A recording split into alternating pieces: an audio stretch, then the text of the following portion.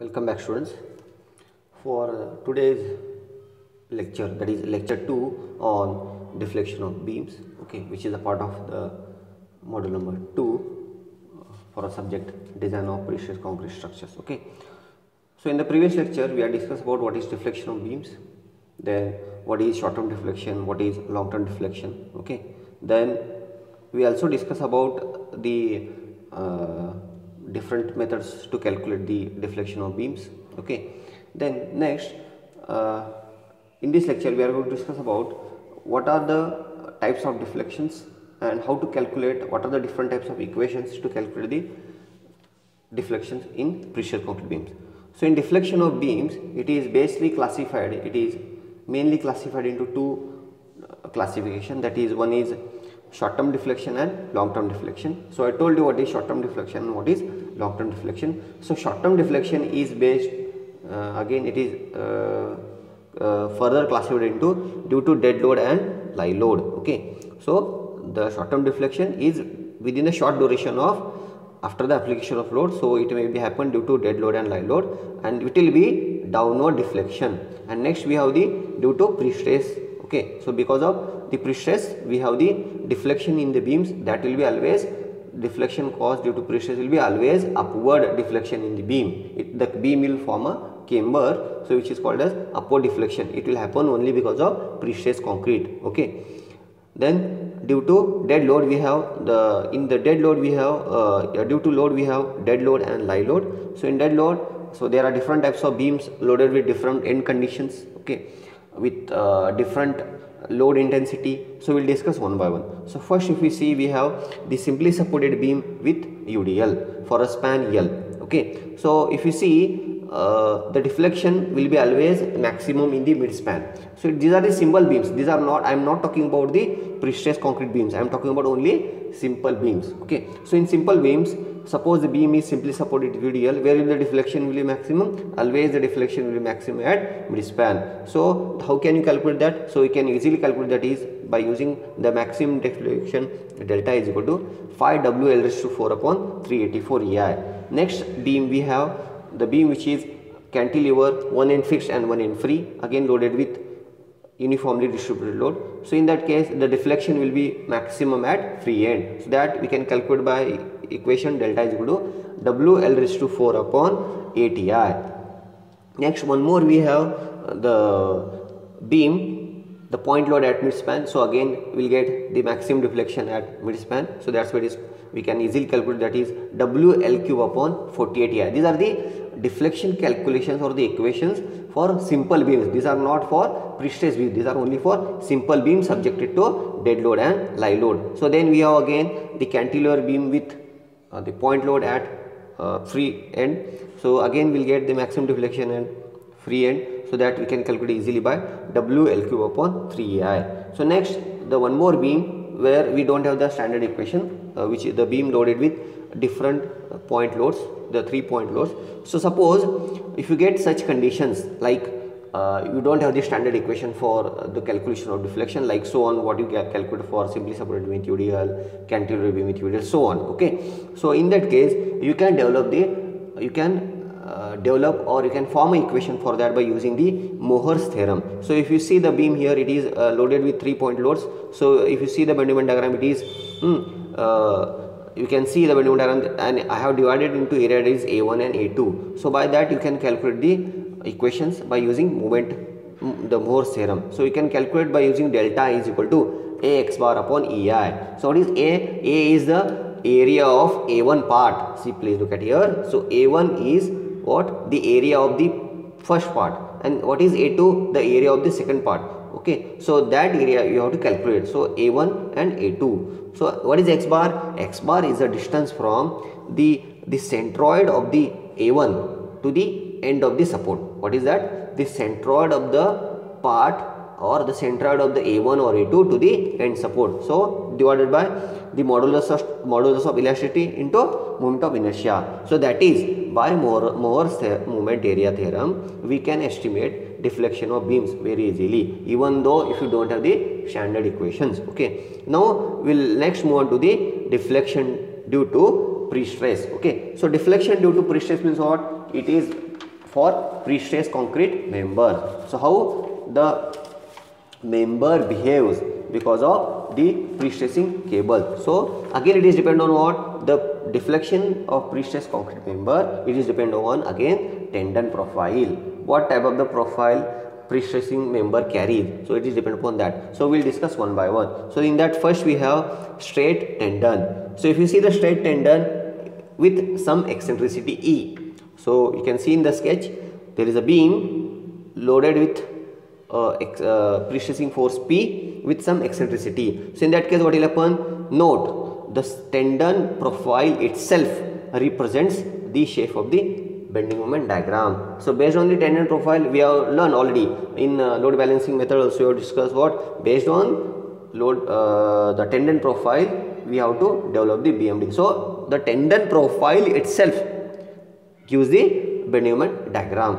This part we have already discussed in load balancing method in the previous module. Okay. So therefore once if you know the bending moment diagram we can easily find out the deflection by Mohr's movement area theorem. So we will discuss for straight cable. So for straight cable the bending moment is, if you see, it is a rectangular because it is subjected to only P into E, because P is the force which is acting with some eccentricity E about the centroid of this section. So it will develop a moment that is P into E. So because of that P into E will form a upward deflection. So beam will try to bend upward because of P and acting with some eccentricity. So beam will try to bend upward. So we can have it is P into E. Okay. So which will bend upward. So that's why it is negative sign. Please concentrate here. So why it is negative sign? Because it is the upward deflection. Because of pre-stressing force we are going to have upward deflections. Though in pre-stress when the deflection is upward we have to take it as negative. When the deflection is downward we have to take it as positive. And when the downward deflection we have to take positive only in case of dead load and live load. Okay. So by movement the Mohr's movement area theorem, delta is equal to Ax bar upon Ei. So A into X bar upon Ei. So please concentrate here. So see here now what is A? So A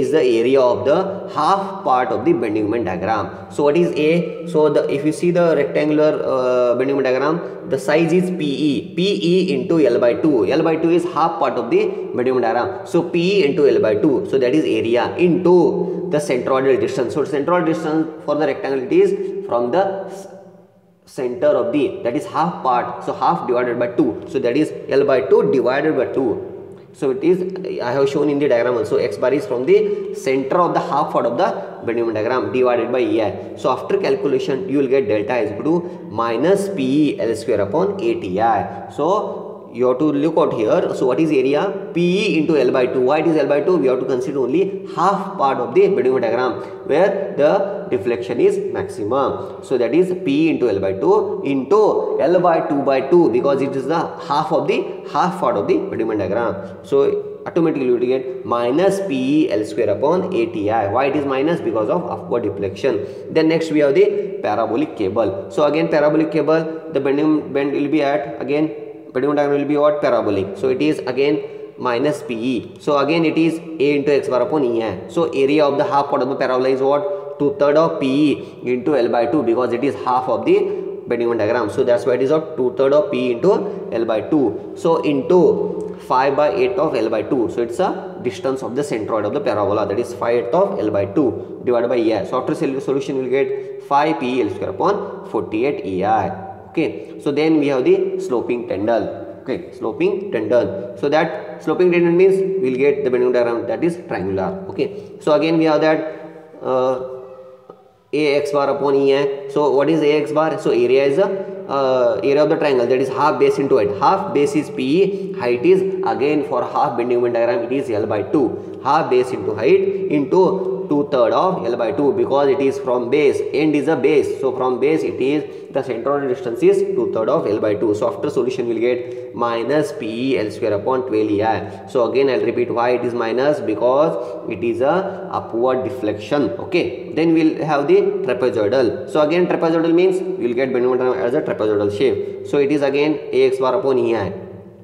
So again we have to consider, we have to divide this into two parts. We have to divide this into two parts. So that's why it is one part is triangular, one part is rectangular, so that for you will get 2, a1 and a2. So with respect to that, if you calculate a1 x bar plus a2 x bar upon a, so we will get the formula ultimately, that is minus p upon 6a, 2 l1 square plus 6 l1 l2 plus 3 l2 square. Okay, so these are for the different shape of the shape of the profile. Then again we have parabolic with eccentricity at support. See, this is a new addition. So we will have the eccentricity at support also. The previous whatever you have seen, suppose if you see the parabola here, we have the eccentricity at midspan. But if you see here, this is addition over what? It is a what? Parabolic profile with eccentricity at midspan, E1 at support, which is E1 and E2. So again you will have the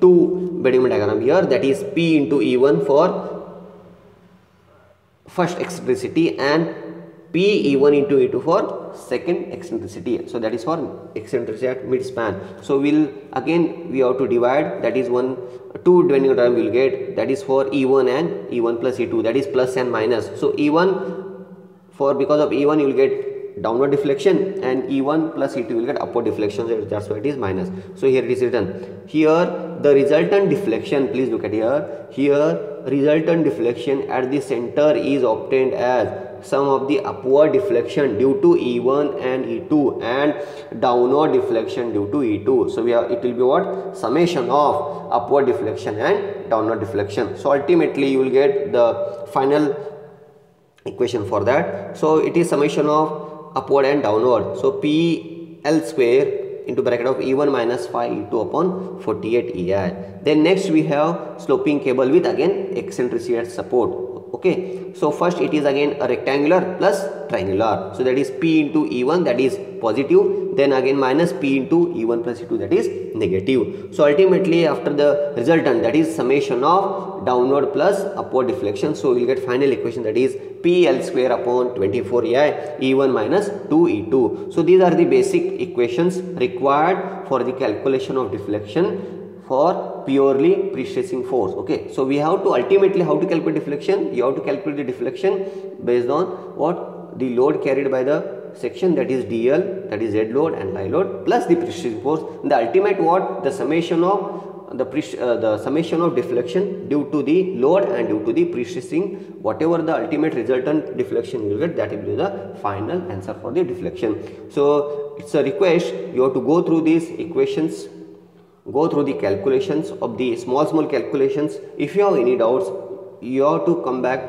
okay, and you can ready to ask the doubts. I am here to clear all the doubts, okay, but you have to go through that, you have to solve, okay, you have to do the calculations by your own, okay, then only you can easily understood that. And if you get any doubt, you are free to ask the doubts, and you can contact me on my personal WhatsApp or you can call me. Okay, so before that you have to go through and you have to check all the solutions. If there is any mistake or if there is any doubt, you have to contact me. Okay, so I hope you will go through this, and if you get any doubt, you will come back to me. Okay, bye bye students.